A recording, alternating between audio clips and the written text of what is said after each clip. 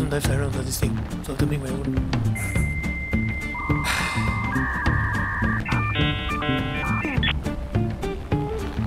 Okay, I really believe he's freaking...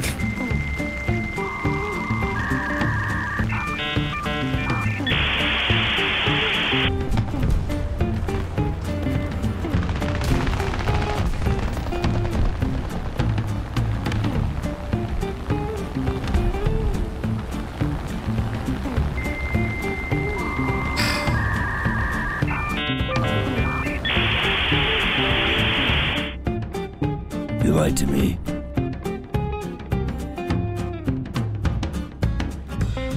Hey guys, it's Jim here, and welcome back to another episode of Heroes and Generals, but it's warthunder. And you can probably see on the right here that it says Battle Pass level 0. Yeah, that means a new Battle Pass drop, and then suddenly everybody becomes an asshole by spawning in their lowest battle rating rank 3 vehicle that you can think of. And Odd. I hate you. I really do. You know why? You had to make a video about the SAV 2012. You had to. You had to. And then Gaijin dropped the vehicle for sale like one month prior to today. Or like a week or something before the new Battle Pass drop. I am seeing those pieces of shit everywhere. But anyway, moving up the line of aviation, we are now looking at the second tier aircraft that you can get in Heroes and Generals. And of course, this is thankfully not a alternative, although the stats cards kinda says otherwise. Like, who the hell is typing this shit, man? Like, I saw somebody call the Stuck 3G the Stuck 3F in Heroes and Generals. Like, why?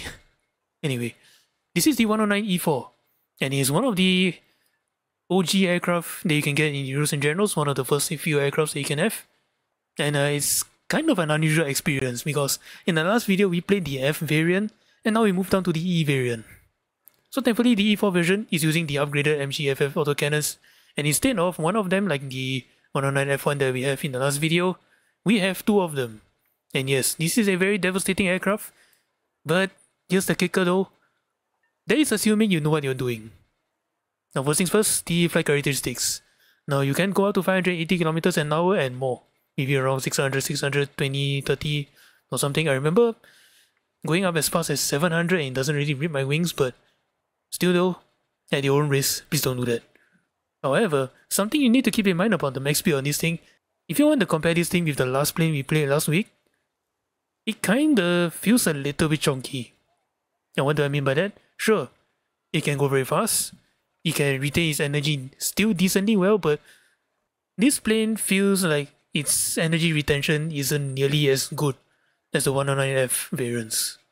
Now the next thing you need to keep in mind is the turn time of this thing, 21 seconds.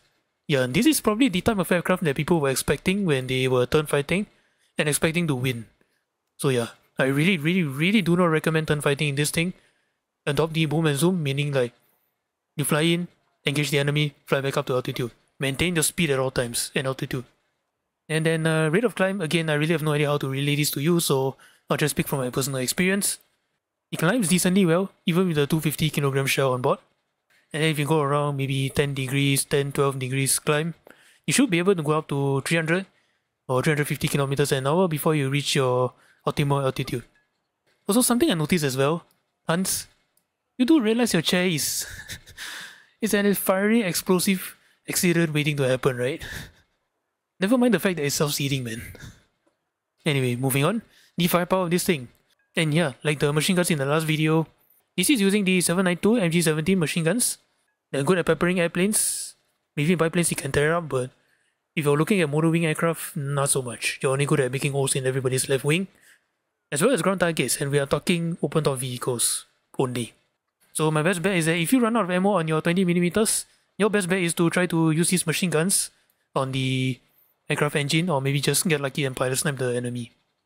Anyway, machine guns aside, here is the deadly part of the aircraft, the 20mm MGFF M cannon. Pretty much the same cannon that we used in the last video, but hey, the good news is that you have two of them. Unfortunately, the not so good news part, you only have 60 rounds in each 20mm.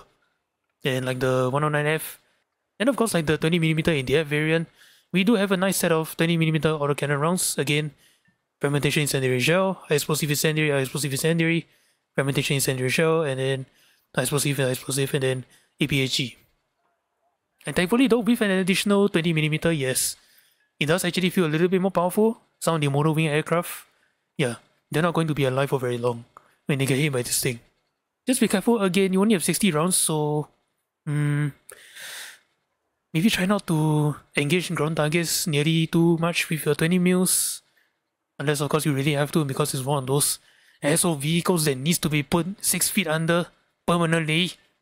And of course, like the aircraft in Heroes and Generals, we have the option to carry a single 250kg shell. But if you're playing this on your own, there's nothing wrong with running either a bunch of 50kg shells or a single incendiary 250kg shell. But pretty much this 250kg shell, although it's only one of them, you can pretty much destroy most tanks you come across, even up to 5.0. Now I'm not telling you to take this thing out to 5.0, just telling you how devastating this bomb is. And so there you have it, this is the 109 E4. Now how does this compare to the one in Heroes and Generals? I honestly have no idea, because the 109 E4 was actually decently well made. In Heroes and Generals, it does turn well, it does speed well, and then it does hit incredibly hard with the 220mm autocannons. Recalling what people are saying about the 109 E4, I can pretty much deduce one thing though. I don't think the 109 E4 in Heroes and Generals has convergence. To the point where people are having so much difficulty trying to shoot down a Yak 9, and they're saying that the Yak 9 was the best medium fighter of the time. Instead, they would rather go after the P-38s because of how massive the plane is. So I suspect that in Heroes and Generals there isn't really a convergence in the 20 mils. So accuracy is definitely an issue there. So I guess I'll give this one again to Heroes and Generals. Because end of the day, hey, at least you're hitting your targets with decent accuracy. And that's all I gotta say about the 109 E4. Now let's take this thing out to battle, and hopefully I don't run into those assholes in the SAV 2012.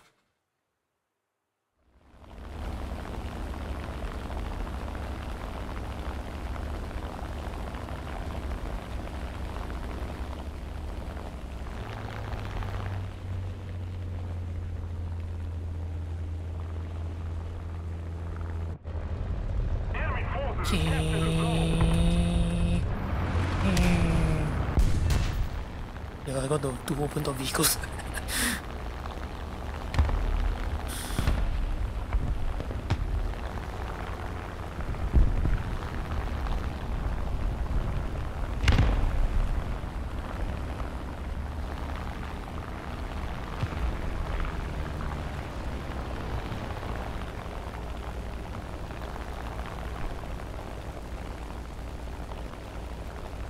Defending a point.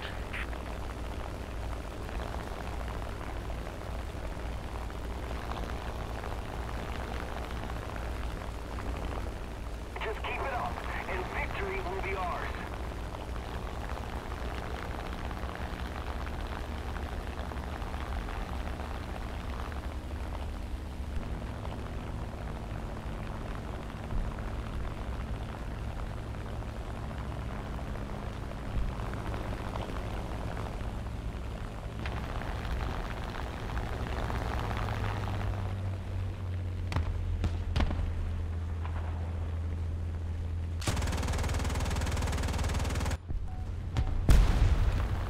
Oh, it's you.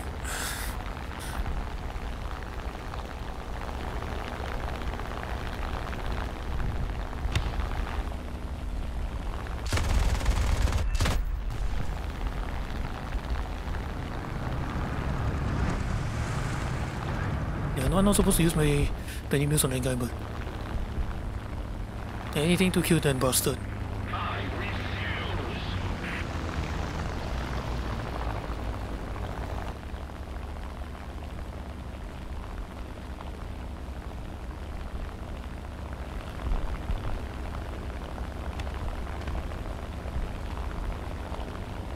Longer have the advantage.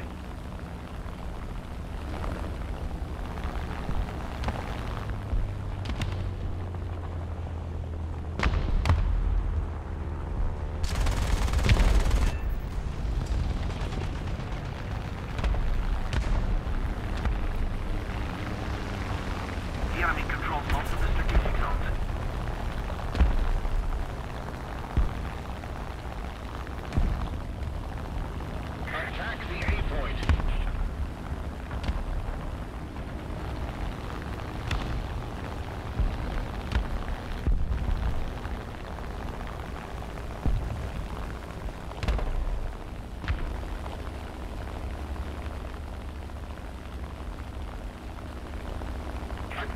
B point.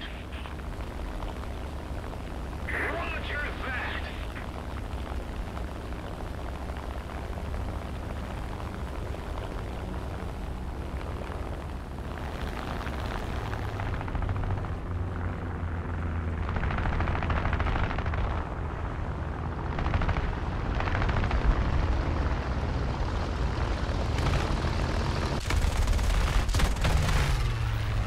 What?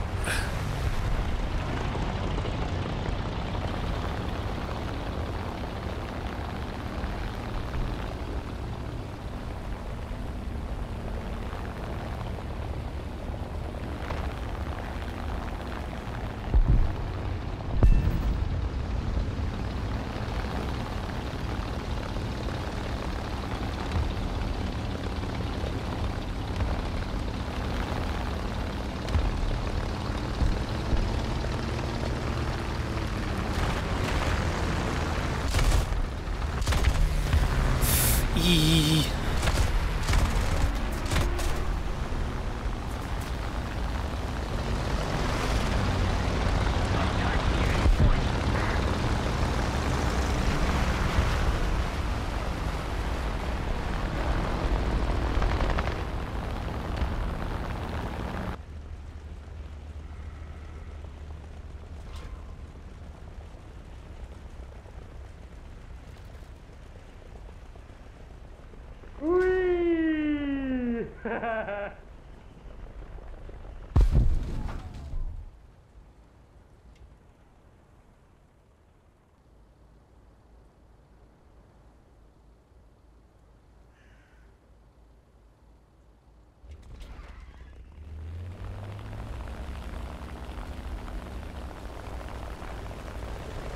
Attack the A point.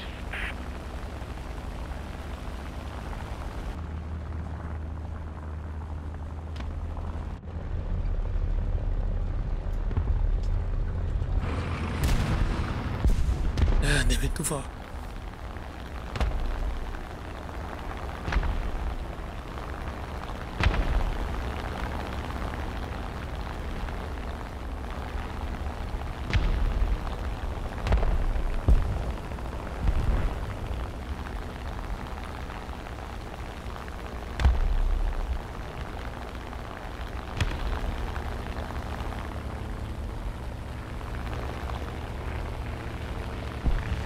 The enemy is winning. We must counterattack.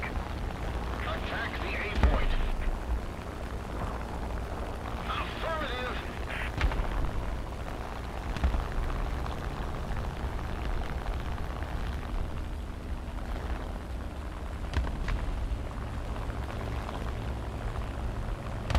The enemy is controlling most of the zones.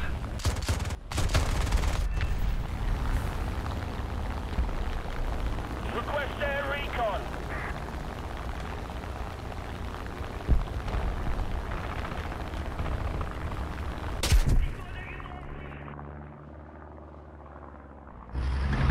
Somebody's not happy and decided to turn on his hex. Attention to the designated grid square.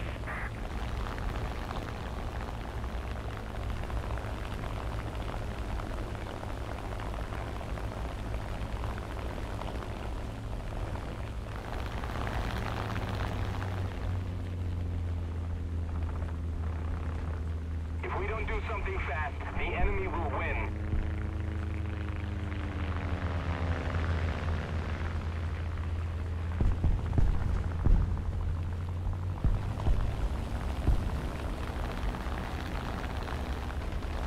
Attack the A point.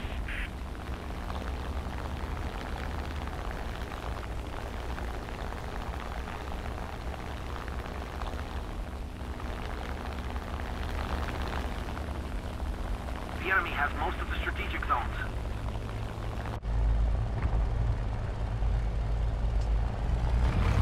What the fuck? Affirmative.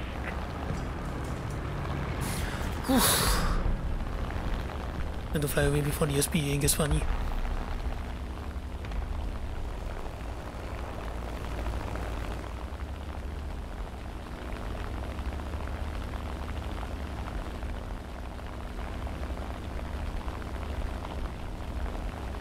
the B point.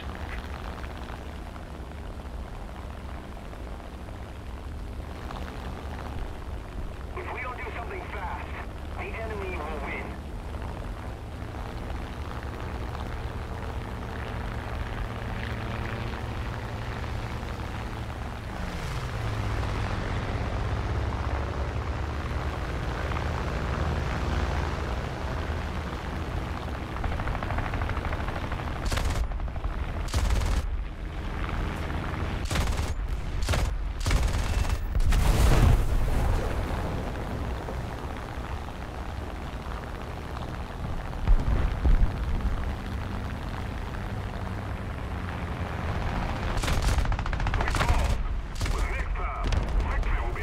Oh.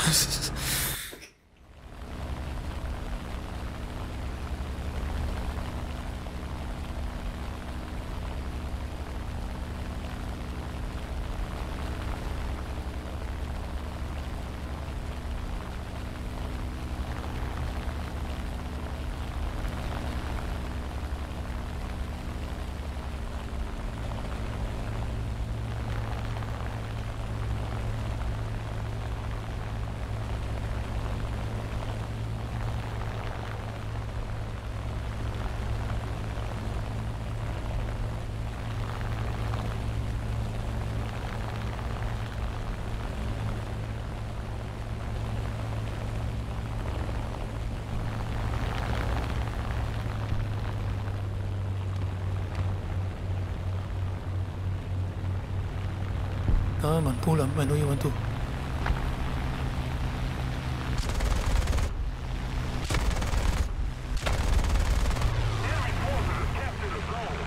Attack the C point. Attack the B point.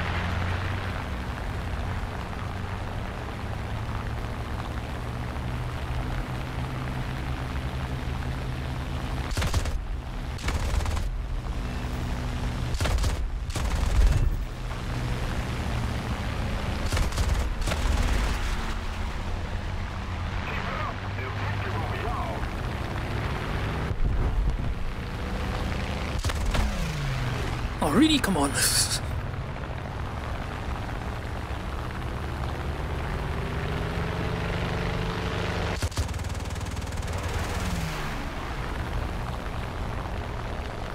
Another zone captured. We have the advantage.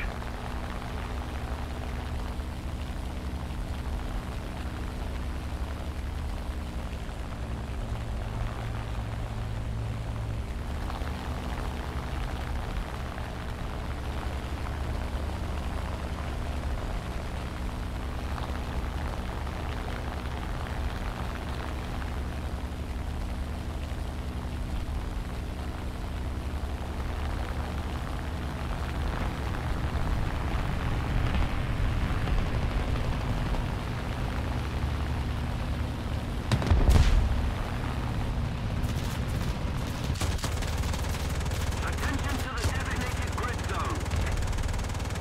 And the B point. Oh dear, come on.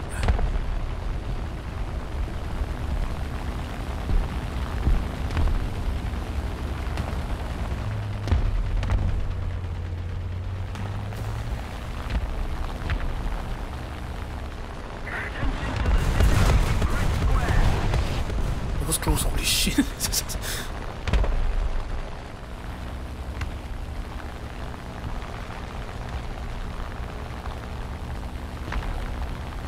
I need to drop my bomb like 5 minutes ago. Another zone captured. We have the advantage.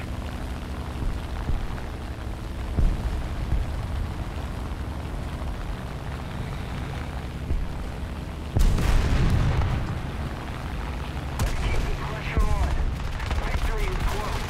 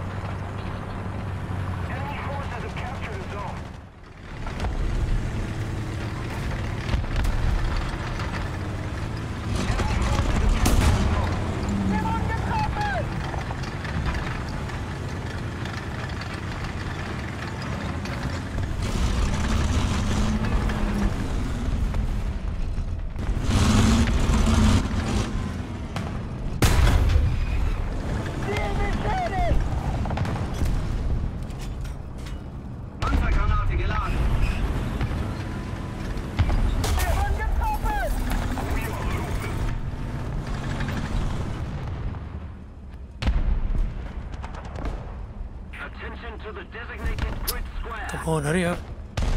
There's a guy I do not want to see alive.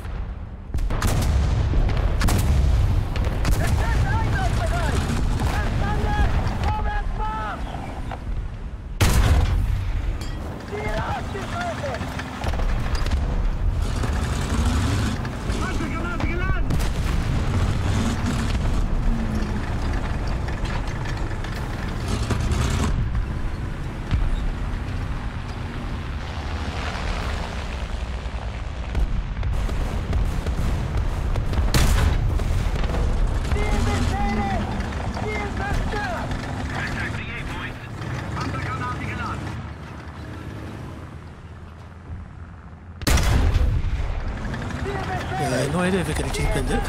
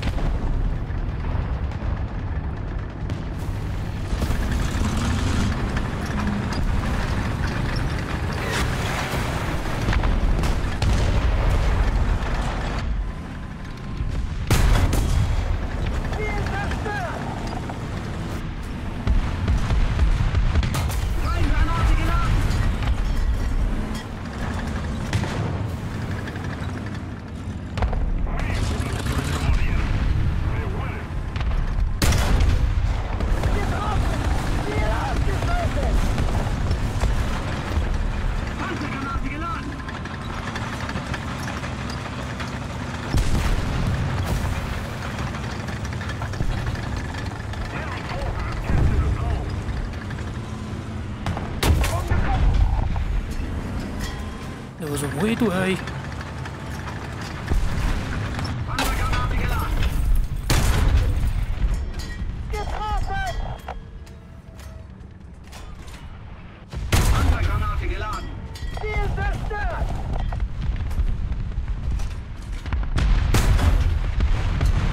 I was supposed to hit him.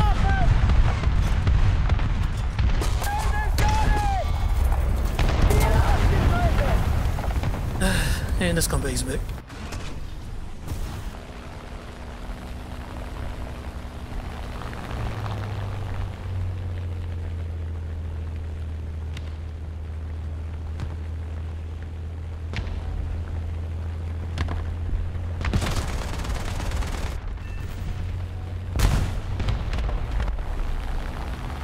I'm not wasting my bomb on that guy.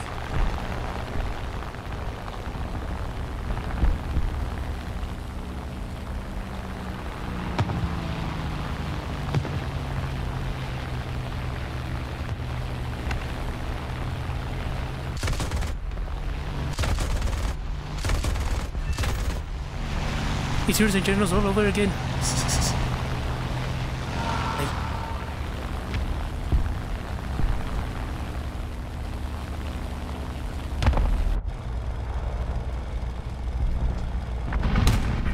the A point.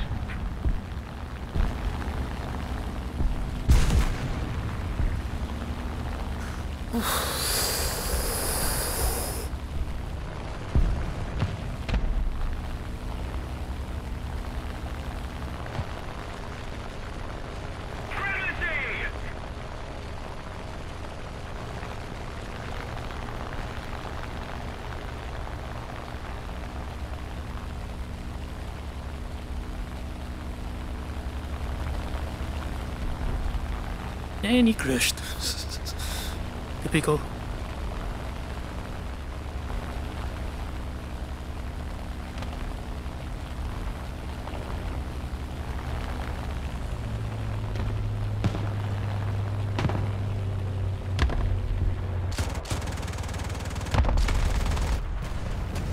Damn it.